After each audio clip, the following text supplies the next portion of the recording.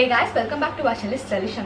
நம்ம இன்னைக்கு ஷேவிங் பத்தி தான் பேச போறோம். சோ ஷேவிங் எப்படி பண்ணனும், ஷேவிங் பண்றதுக்கு முன்னாடி நீங்க என்ன precautions எடுத்துக்கணும், ஷேவிங் பண்ணதுக்கு அப்புறமா என்ன பண்ணனும், ஷேவிங்ல என்ன ப்ரோஸ் இருக்கு, என்ன கான்ஸ் இருக்கு, ஷேவிங்கோட மித்ஸ் என்ன, சோ அத எல்லாத்தையும் நான் உங்களுக்கு பிரேக் டவுன் பண்ண போறேன். அத டீடைலா வந்து பேச போறோம். சோ நீங்களும் உங்க பாடி ஹேர் ரிமூவ் பண்ணனும் அப்படி நினைச்சீங்கன்னா shaving one of the best method என்ன பொறுத்த வரைக்கும். இதுதான் ஃபர்ஸ்ட் டைம் சேனலை பாத்தீங்கன்னா take a moment to subscribe to our channel Solution and tap the notification bell icon. So இவர் நிறைய makeup videos, makeup related videos, grooming videos, skin care videos எல்லாமே பார்த்துட்டு இருக்கலாம். நான் வீடியோக்குள்ள போகலாம். ஸோ நான் வந்து ஷேவிங் பார்த்தீங்கன்னா அட்லீஸ்ட் 6 or 7 இயர்ஸ்க்கு மேலே பண்ணிட்டு இருக்கேன். ரொம்ப சின்ன வயசுலேயே ஷேவிங் பண்ண ஆரம்பிச்சிட்டேன். ஏன்னா ஒரு ஹேரி பியர், ஸோ கரடி குட்டி மாதிரி எனக்கு நிறைய முடி இருக்கும் உடம்பு ஃபுல்லாக. அது மட்டும் இல்லாமல் ஒரு திக்காக இருக்கும். ஸோ எனக்கு பிடிக்காது சின்ன வயசுலேருந்தே ஹேர். ஸோ தான் எங்கள் அப்பாவோட ரேசர் வந்து திருடி வந்து நான் ஷேவ் பண்ண ஆரம்பிச்சிட்டேன். ஸோ ஒரு 4 or 5 இயர்ஸ்க்கு முன்னாடி வந்து நானே ரேசர் தனியாக வாங்க ஆரம்பிச்சிட்டேன். பட் அதுக்கு முன்னாடி வரைக்குமே வந்து நான் எங்கள் அப்பாவோட ரேசர் வந்து திருடி ஷேவ் பண்ணிடுவேன்.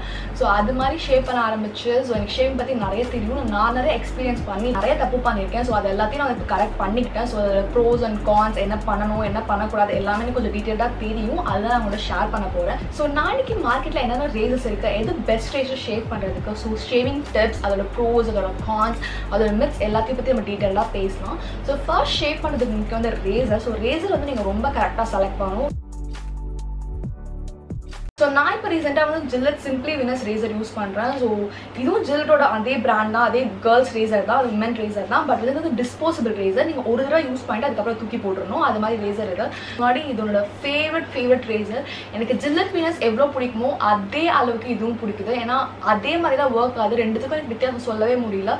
நான் Gillette வினஸ் கிட்டத்தட்ட ஒரு 2.5 years மேலே யூஸ் பண்ணிட்டுருக்கேன். இது ஒரு 2 months தான் யூஸ் பண்ணுறேன். பட் ரெண்டுமே ஒரே மாதிரி தான் ஒர்க் ஆகுது. அதோட எஃபிஷியன்சியாக இருக்கட்டும் சரி, அதோட பிளேட்ஸ் குவாலிட்டியாக இருக்கட்டும் சரி, எல்லாமே ரொம்ப சேமாக தான் இருக்குது. என் ஸ்கின் ரொம்ப சாஃப்டாக இருக்குது. ஸோ Gillette வினஸ் வந்து 220 நான் சொன்ன மாதிரி. பட் இது வெறும் 60 rupees தான். நான் வந்து பர்சனலாக மென்ஸ் ரேசர்லாம் யூஸ் பண்ணிட்டேன். தயவு செஞ்சு மென்ஸ் ரேசர்லாம் யூஸ் பண்ணாதீங்க. எதுக்குன்னு சொல்கிறேன், மென்ஸ் ரேசர்லாம் வெறும் 1 or 2 blades தான் இருக்கும். ஸோ அது அவ்வளோ எஃபிஷியண்டாக இருக்காது உங்கள் ஹேர் ரிமூவ் பண்ணும்போது. ஸோ அதனால தான் உங்களுக்கு கட்ஸ் வரும், நெக்ஸ்ட் வரும். அதில் வந்து எனக்கு வந்து பொறியாக ஆகிடும், சொறி வந்த மாதிரி ஆகிடும், ரொம்ப அரிக்கும் ஸ்கின்னு. ஸோ தான் நிறைய ப்ராப்ளம்ஸ் நான் ஃபேஸ் பண்ணியிருக்கேன். பட் நான் Gillette வினஸ் யூஸ் பண்ணதுலேருந்து வந்து எனக்கு அது மாதிரி ப்ராப்ளம்ஸ்லாம் நான் வந்து ஃபேஸ் பண்ணல. அது மட்டும் இல்லாமல் நான் நிறைய வந்து கற்றுக்கிட்டேன் எப்படி ஷேவ் பண்ணணும், எப்படி ஷேவ் பண்ணக்கூடாது அப்படின்லாம். ஸோ அதெல்லாம் வந்து நான் உங்களுக்கு சொல்கிற வீடியோவில் போக இது மாதிரி ரேசரில் உங்களுக்கு என்ன அட்வான்டேஜ்னா அது 3 blades இருக்கும். ஸோ அது மாதிரி 3 blades இருக்கனாலும் ரொம்ப க்ளோசஸ்ட் ஷேப் தரும். ஸோ உங்களுக்கு வந்து ஒரு பிளேட்னாலும் இன்னொரு பிளேட் வந்து உங்களுக்கு வந்து ரொம்ப க்ளோசஸ்ட்டாக ரொம்ப ஈஸியாக இருக்கும் உங்களுக்கு ஷேவ் பண்ணுறதுக்கு. ரொம்ப ஜென்டலாக நீங்கள் ஷேவ் பண்ணலாம். பட் இது ரொம்ப ஈஸியாக நீங்கள் இப்படி 1 swipe பண்ணாலே போதும், ரொம்ப ஈஸியாக வந்து உங்களுக்கு ஹேர் வந்து வந்துடும். இல்லை கிரிப்பர் மாதிரி ஹேண்டில் கொடுத்துருக்காங்க. ஸோ உங்களுக்கு ஹோல்ட் பண்ணும்போது ரொம்ப கிரிப் இருக்கும். ஸோ இப்படி வழுக்கிட்டு போகாது நீங்கள் ஷேவ் பண்ணும்போது.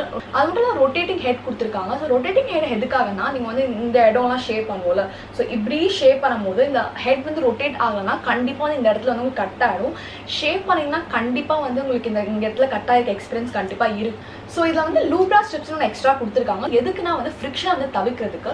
ஸோ உங்களுக்கு ஒரு ஆப்ஜெக்டோட இன்னொரு ஆப்ஜெக்ட் வந்து மோதுற போது இல்லை வந்து தேய்க்கிற போது வந்து அங்கே ஃப்ரிக்ஷன் உருவாகும். அப்படிங்க இருக்கும். பட் நம்ம ஸ்கின் வந்து ரொம்ப டெலிகேட்டாக இருக்கும். ஸோ அதனால் ஒரு ஸ்கின் வந்து டேமேஜ் ஆக வாய்ப்பு இருக்குது. ஸோ அதுக்கு தான் லூப்ரிகேஷன் ஸ்ட்ரிப் கொடுக்குறாங்க.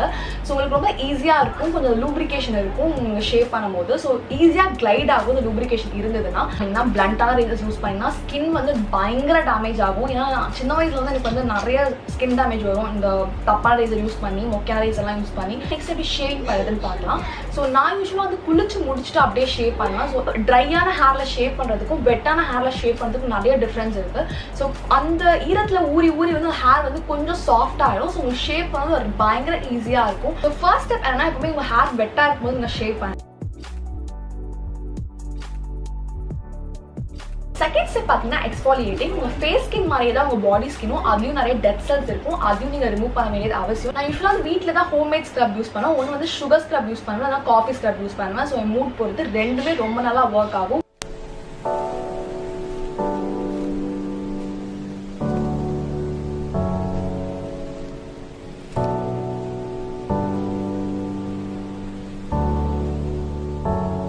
ஸோ தேர்ட் ஸ்டெப் பார்த்தீங்கன்னா ஒரு shaving gel R shaving foam வந்து நீங்கள் ஷேவ் பண்ணும்போது யூஸ் பண்ணணும். ஸோ இந்த ஸ்டெப் ரொம்ப முக்கியம். நிறைய பேர் இதை வந்து ரொம்ப நெக்லெக்ட் பண்ணிடுறாங்க, அவ்வளோ இம்பார்ட்டன்ட் இல்லைன்னு சொல்லிட்டு. பட் என்னை பொறுத்த வரைக்கும் வந்து நீங்கள் ஷேவிங் ஜெல் யூஸ் பண்ணி ஷேவ் பண்ணுறதுக்கும் நீங்கள் நார்மலாக சும்மா ஷேவ் பண்ணுறதுக்கும் நிறைய வித்தியாசம் இருக்குது.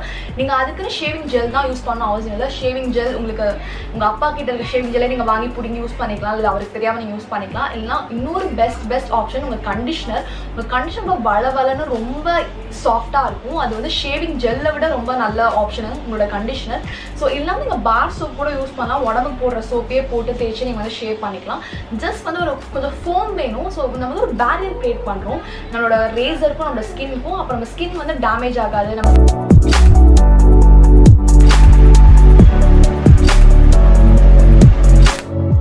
இதெல்லாம் பண்ணிட்டீங்க. ஸோ நெக்ஸ்ட் வந்து ஷேவ் பண்ண போகிறோம். ஸோ ஷேவிங் டிப்ஸ் வந்து நான் ஷேர் பண்ண போகிறேன். எப்போவுமே தயவுசெய்து ஷேவிங் வந்து ஜென்டலாக பண்ணுங்கள். ஸோ ரொம்ப போட்டு இப்படி பண்ணிங்கன்னா வந்து உங்கள் ஸ்கின் கண்டிப்பாக டேமேஜ் ஆக வாய்ப்பு இருக்குது. ஸோ நிறைய பேர் பயப்படுவாங்க ஸ்கின் வந்து கருப்பாயிடும் இல்லை வந்து ரேஷஸ் வந்துடும் அப்படின்னு சொல்லிட்டு. அது ஏன்னா நீங்கள் போட்டு சொரண்டிங்கன்னா கண்டிப்பாக டேமேஜ் தான் ஆகும். அது வந்து ரேசர் மட்டும் இல்லை, நீங்கள் எதை வந்து ரொம்ப போட்டு இப்படி தேய்ச்சிங்கன்னா அப்படி தான் ஆகும். ஸோ எப்பவுமே ஆப்போசிட் டைரக்ஷன் வந்து ஷேவ் பண்ணுங்க. எனக்கு ஹேர் க்ரோத் வந்து இந்த சைடு இப்படி பார்த்துட்டு இருக்குன்னா நான் வந்து இப்படி ஷேவ் பண்ணுவேன். ஸோ இப்படி ஷேவ் பண்ணும்போது என்ன ஆகும்னா எனக்கு ரொம்ப க்ளோஸஸ்ட் ஷேவ் கிடைக்கும். எல்லா ஹேரும் ஈஸியாக ரிமூவ் ஆகும். அது மட்டும் இல்லாமல் ஸ்கின் எக்ஸ்பாலியேட் ஆகும். ஸோ ரொம்ப க்ளோஸஸ்ட் ஷேவ் கிடைக்கணும்னா நீங்கள் கண்டிப்பாக ஆப்போசிட் டைரக்ஷனாக ஷேவ் பண்ணணும்.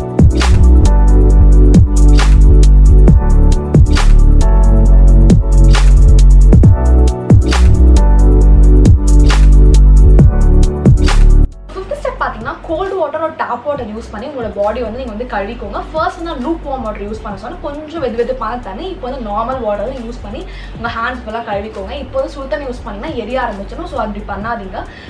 நெக்ஸ்ட் ஸ்டெப் பார்த்தீங்கன்னா 6th step moisturising. Moisturiser apply பண்ணுறது ரொம்ப முக்கியம். இது வந்து நானே வந்து சரியான ஒரு சோம்பேறி. ஸோ நல்லா ஷேவ் பண்ணுவேன். ஷேவ் பண்ண மறந்து போய் வெளியே போயிடுவேன். அப்படியே கிளம்பி மாய்ஸ்சர் அப்ளை பண்ண மறந்துடுவேன். வந்து ஏதாவது வேறு ஏதாவது பண்ண ஆரம்பிச்சிடுவேன். அது பண்ணவே மறந்துடுவேன்.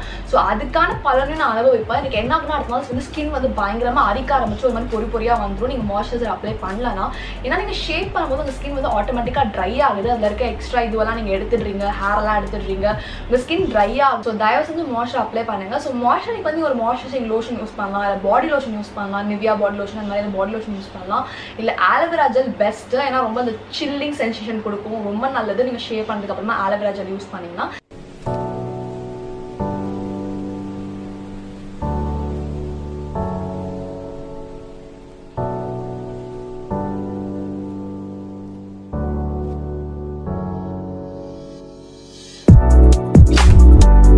ஸோ இப்போ வந்து ப்ரோஸ் அண்ட் கான்ஸ் பற்றி பேசலாம். ஸோ ப்ரோஸ் வந்து ஃபஸ்ட்டு பார்த்தீங்கன்னா எதுக்கு வந்து ஷேவ் பண்ணணும் அப்படின்னு நினச்சிங்கன்னா ஃபர்ஸ்ட் வந்து ரொம்ப ஈஸிங்க ஷேவ் பண்ணுறதுக்கு.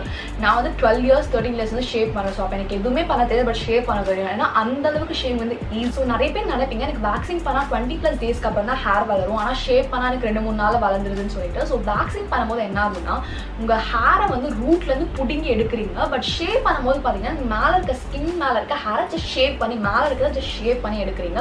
ஸோ ஆப்வியஸாக வந்து உங்கள் ஹேர் க்ரோத்தை பொறுத்து உங்கள் ஹேர் க்ரோத் ரேட்டை பொறுத்து உங்கள் ஹேர் வந்து சீக்கிரம் வளர ஆரம்பிக்கும். சில பேருக்கு 1 weekல வரும், சில பேருக்கு 2 weeksல வளரும். வந்து திருப்பி ரூட்லேருந்து எடுக்கிறதுனால திருப்பி அது குட்டியாக வந்து திருப்பி பெருசாக வளர்ந்து வளரும். ஸோ அதுக்கு கண்டிப்பாக டைம் ஆகும். அது வந்து ஸ்கின் வந்து சாகி ஆக்கிடும். சாகினா சீக்கிரம் உங்கள் ஸ்கின் வந்து ரொம்ப தொலன்னு வந்து இந்த சும்மா 60+ இருக்க நம்ம பாட்டிக்கெலாம் இருக்கும் தெரியுமா, அது மாதிரி ஸ்கின் வந்து சீக்கிரம் ஆகிடும். ஏன்னா வந்து வேக்சின் வந்து நம்ம போட்டு அந்த ஸ்ட்ரிப்பை போட்டு இழுத்து நம்ம ஸ்கின்னை வந்து என்ன பண்ணுறோம், எக்ஸ்பேண்ட் பண்ணுறோம். ஸோ எக்ஸ்பேண்ட் பண்ணும்போது இழுக்கும் போது நம்ம ஸ்கின்ல இருக்க மசில்ஸ்லாம் வந்து லூஸ் ஆகி சீக்கிரம் உங்கள் ஸ்கின் வந்து சாகி ஆகிடும். தேர்ட் ப்ரோ பார்த்தீங்கன்னா ஷேவிங் வந்து பெயின்லெஸ். இது அவ்வளோ பெயின்ஃபுல்லாகவே இருக்காது. வேக்சிங்கோட கம்பேர் பண்ணிங்கன்னா அது வேக்சிங் மாதிரி போட்டு ஹேரை பிடுங்கி எடுப்பாங்க. ஸோ ரொம்ப வலிக்கும். பெயின் டாலரன்ஸ்லாம் கம்மியாக இருந்ததுன்னா கண்டிப்பாக அவங்களால தாங்கவே முடியாது. அது மட்டும் ஸ்கின் வந்து ரொம்ப அப்படியே வீங்கிடும் சில பேருக்கு. ஏன்னா அதை போட்டு பிடிச்சி அந்த ஸ்கின்னை இழுக்கிறதுனால சில பேருக்கு வீங்கே போயிடும் கையெல்லாம். ஸோ நிறைய ப்ராப்ளம்ஸ் இருக்குது வேக்சினில். பட் ஷேவிங் உங்களுக்கு அது மாதிரி எதுவுமே கிடையாது. Just painless. ஷேவ் பண்ணிட்டு நீங்கள் தூக்கி போட்டு போயிட்டே இருக்கலாம். ஸோ ஃபோர்த் ப்ரோ பார்த்தீங்கன்னா வந்து ரிமூவ்ஸ் டெட் செல்ஸ். ஸோ உங்களோட டெட் செல்ஸ்லாம் ரிமூவ் பண்ணணும். நம்ம எக்ஸ்பாயில் பண்ணும்போதே பாதி டெட் செல்ஸ் போயிடும். அதுக்கப்புறம் ஷேவ் பண்ணும்போது நம்ம ஸ்கின்ல இருக்க டெட் செல்ஸ் எல்லாம் ரிமூவ் ஆகி வந்து ரொம்ப ஒரு க்ளீனான ஸ்கின் தரும். ஸோ அதுக்காகவும் நான் ஷேவ் வந்து ரெக்கமெண்ட் பண்ணுவேன். இப்போ கான்செப்ட் போயிடலாம். ஸோ ஷேவோட கான்செப்ட் என்னன்னு பார்த்தீங்கன்னா வந்து சில நேரம் என்ன ஆகும், ரேஷஸ் வரும், பொறியாக வரும். இதுக்கெல்லாம் காரணம் என்ன, நீங்கள் தப்பான ரேசர் யூஸ் பண்ணுறீங்க, இல்லை மெத்தட்ஸ் வந்து தப்பாக யூஸ் பண்ணுறீங்க. நான் சொன்ன டிப்ஸ்லாம் நீங்கள் ஃபாலோ பண்ணிங்கன்னா இதெல்லாம் எதுவுமே ஆகாது. பட் எனக்கும் வந்து கான்ஸ் வந்து நான் தப்பாக யூஸ் பண்ண கான்ஸ்லாம் நிறைய இருந்தது.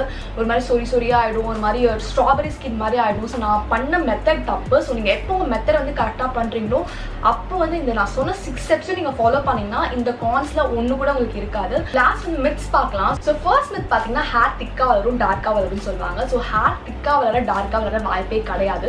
ஏன் திக்கா வளருது, நம்மளுக்கு அது ஒரு இல்யூஷன் தான் கிரியேட் ஆகும். நம்ம ஹேர் வந்து மேல இருந்து ஷேப் பண்றோம், இது திருப்பி வளரும் போது அந்த ஹேர் வந்து கொஞ்சம் தடியா இருக்கும். ஸோ அது பார்க்கும்போது ஹேர் ரொம்ப திக்கா இருக்கிற மாதிரி இருக்கும். அது ஒன்று தான் ஷேப் பண்ண ஒரு பார்ட் தான், நம்ம ஸ்கின் மேல இருந்து ஷேப் பண்ணிருக்கோம். ஸோ திருப்பி வளரும் போது இந்த இடத்துல திக்னஸ் இருக்கும். ஸோ அதுதான் நம்ம பார்த்து திக்கா இருக்குன்னு நினைச்சுக்கிறோம். அதே மாதிரி டார்க்கா வளரும்னு நினைக்கிறோம். ஸோ டார்க்காலாம் வளராதுங்க, உங்க ஹேர் கலர் என்ன இருக்கோ அதே கலர் தான் வரும். ஸோ செகண்ட் மித் பார்த்தீங்கன்னா வந்து இன்டோன் ஹேர். ஸோ அதுக்கு காரணம் நம்ம எக்ஸ்ஃபோலியேட் பண்றது கிடையாது. நம்ம ஸ்கின்னை ஒழுங்காக எக்ஸ்ஃபோலியேட் பண்ணி டெட் செல்ஸ் எல்லாம் ரிமூவ் பண்ணா வந்து அது வந்து அது மாதிரி ஆகாது. அது என்னன்னா உள்ள பாக்டீரியா வந்து டிராப் ஆகி நம்ம ஹேர் வந்து பாக்டீரியாக்குள்ள டிராப் ஆகி அது ஒரு பிம்பிள் மாதிரி கிரியேட் ஆகி இன்டோன் ஹேர்னு இருக்கும். ஸோ நீங்கள் ஒழுங்காக எக்ஸ்ஃபோலியேட் பண்ணீங்கன்னா வந்து அது மாதிரி உங்களுக்கு ஆகாது. ஸோ அது ஷேவிங் அந்த ப்ராப்ளம் கிடையாது, நீங்கள் எக்ஸ்ஃபோலியேஷன் பண்ணணும் ஒழுங்கா. அண்ட் தேர்ட் மித் பார்த்தீங்கன்னா வந்து கை வந்து கருப்பாயிடும். ஸோ அது எல்லா கேர்ள்ஸும் வந்து அப்படியே ஐயோ ஷேப் பண்ணா மூஞ்சி கருப்பாயிடும், கை கருப்பாயிடும். ஸோ எல்லாருக்கும் வந்து ஸ்கின் ரொம்ப முக்கியம், கரெக்ட் தான். பட் நீங்கள் வந்து பிளண்ட் ரேசர் யூஸ் பண்ணுறீங்க, இல்லை மொக்க ரேசர் யூஸ் பண்ணுறீங்க, ஒழுங்காக வந்து ஷேவிங் ஜெல் யூஸ் பண்ண மாட்டீங்க, இல்லை ஃபோம் யூஸ் பண்ண மாட்டீங்க, எதுவுமே யூஸ் பண்ணாமல் நீங்கள் ஷேவ் பண்ணுறீங்க, அப்படியெல்லாம் இருந்தால் தான் உங்களுக்கு கண்டிப்பாக வந்து கை வந்து கருப்பாக வாய்ப்பு இருக்குது. ஏன்னா வந்து நீங்கள் போட்டு எந்த ஆப்ஜெக்டையுமே வந்து நீங்கள் போய் உங்கள் ஸ்கின்னை ஏதாவது ஒரு இடத்துல தேய்ச்சிங்கன்னா என்ன ஆகும், அந்த இடத்துல அந்த ஸ்கின் டேமேஜ் ஆகி அந்த இடம் வந்து லைட்டாக பிக்மெண்டேஷன் வரும். ஸோ வந்து நீங்கள் டேமேஜ் பண்ணுறதை தடுக்கணும், அப்போ வந்து ஸ்கின் கருப்பாகாது. ஸோ நீங்கள் ஷேவ் பண்ணதால உங்கள் ஸ்கின் கருப்பாகலை, நீங்கள் ஸ்கின்னை டேமேஜ் பண்ணுற மாதிரி ஏதோ பண்ணுறீங்க, அதனால தான் உங்கள் ஸ்கின் கருப்பாகுது. ஸோ நீங்கள் ஷேவ் பண்ணுற மாதிரி இருந்தால் கண்டிப்பாக அந்த வீடியோ உங்களுக்கு ஹெல்ப்ஃபுல்லாக இருக்கும். இல்லை உங்கள் பாடியை ரிமூவ் பண்ணுற மாதிரி இருந்தாலும் நீங்கள் ஷேவ் பண்ணலாம் ஐடியா உங்களுக்கு இருந்ததுன்னா கண்டிப்பாக அது ஹெல்ப்ஃபுல்லாக இருந்திருக்கும்னு நினைக்கிறேன். இந்த வீடியோ உங்களுக்கு பிடிச்சிருந்தா two like, comment, share, subscribe, watch, suggestion, stay tuned. By.